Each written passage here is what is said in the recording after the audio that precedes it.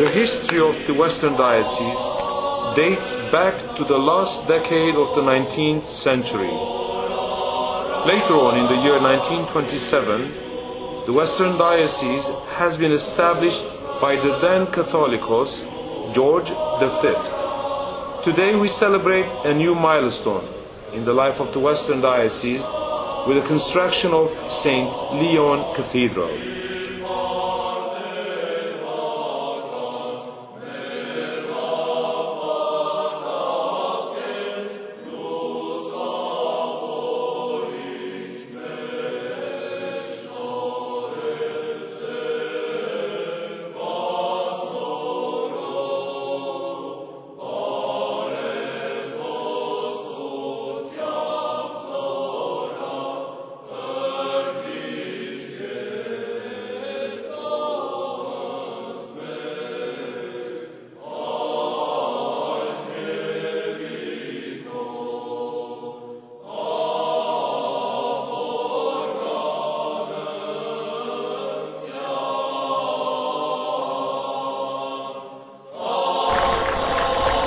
This Mother Cathedral will be the unifying spiritual strength for all Armenians across the Western Diocese.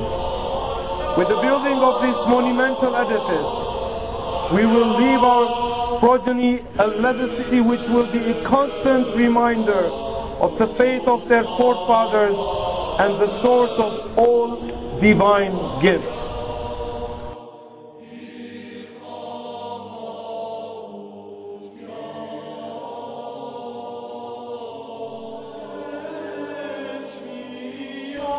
The construction of the Mother Church has cultivated within us a spiritual life and inspired us all to live with the faith of our forefathers. Over the past many decades, clergy of the Western Diocese and lay leaders have exercised their Christian faith and enriched their God-given lives with the vision of the Mothercy of Holy Echmiadzin.